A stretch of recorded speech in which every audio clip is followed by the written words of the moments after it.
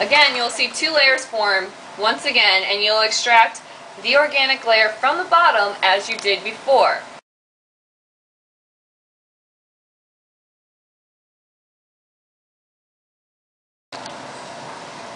Now, you'll be taking your aqueous layer from the hydrochloric acid extraction and putting it on ice.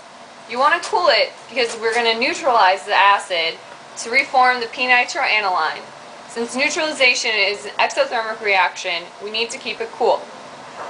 For this neutralization, we'll be adding 6 molar sodium hydroxide instead of the 3 molar sodium hydroxide that we will be using for the extraction next. You want to add it drop-wise to the aqueous layer that has been removed. This paper, when tested right away before adding any sodium hydroxide, will look like this. A red pinkish color. As the solution becomes more basic with the addition with sodium hydroxide, it will eventually turn blue. Still, the litmus paper is turning a reddish pinkish color, which means that we need to add more base. You're going to continue adding base until the litmus paper is blue. As you can see, the p-nitroaniline has formed again in solution after the neutralization. You can be sure of this by testing litmus paper again with the solution, which will show blue litmus paper if it truly has formed.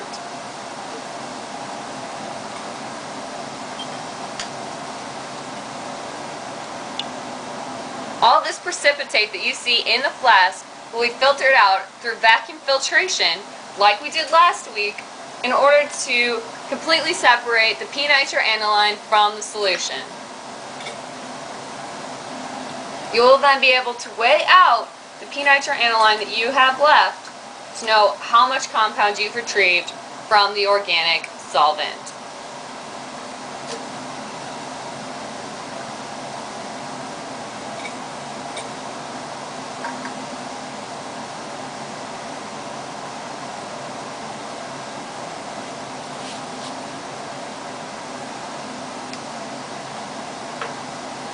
Once you're done finishing adding the sodium hydroxide, the 6 molar sodium hydroxide, make sure you test on the litmus paper. As you can see, the litmus paper is turning a blue-green, which indicates that the solution is basic.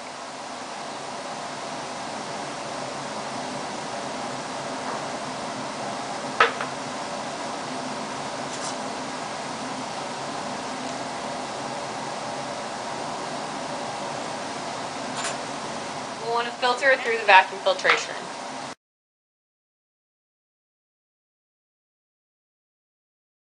Notice the solid, your p-nitroaniline that has stuck onto the filter paper of the filtration system.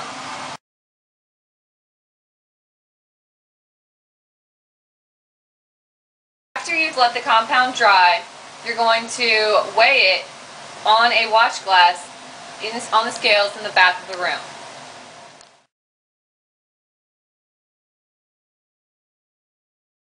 Now, while your p-nitroaniline is drying in the Buchner funnel, you're going to want to do the next extraction with sodium hydroxide. Take your organic layer from the last extraction and add it through a funnel into the separatory funnel, again, making sure that the clasp is closed before you add it. This time, we are going to be extracting using 3 molar sodium hydroxide as your aqueous layer.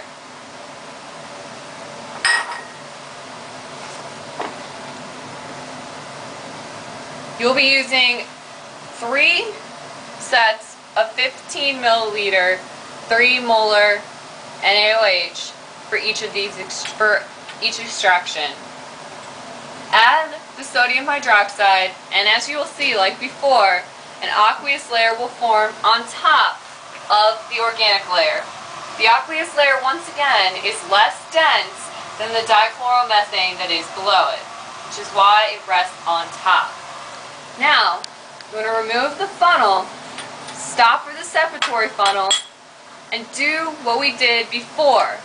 Remove it from the iron clamp, clasping it on both sides with the stopper in between your fingers, And you want to vent by opening the class with the end pointed away from you and your neighbors. Now close it again, and we're going to shake the separatory funnel once again and vent. As you can see and hear gas and pressure coming out of the separatory funnel. It's just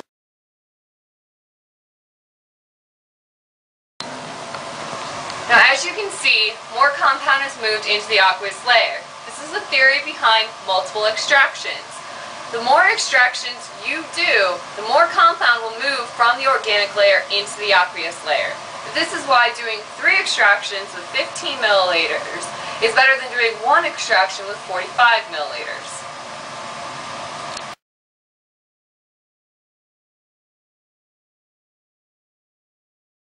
First thing you want to do is test the basicity on pH paper. As you can see, it turns dark blue. This time will be the reverse of what we did before. It starts off basic, and we're going to neutralize it with the hydrochloric acid, 6 molar. And then when it's finished, the pH paper will turn red.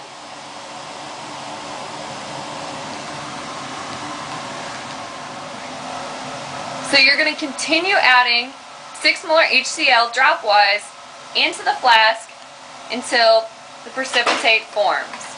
As you can see, precipitate is formed in the flask. At first you'll see only drops causing the precipitate to form and disperse and then go away. This is common. This means you're close to where you want to be.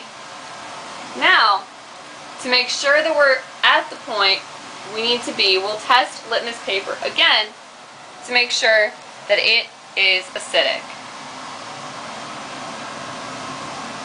As you can see, the litmus paper turns pink, which means that we do have an acidic solution and the benzoic acid has reformed from its salt.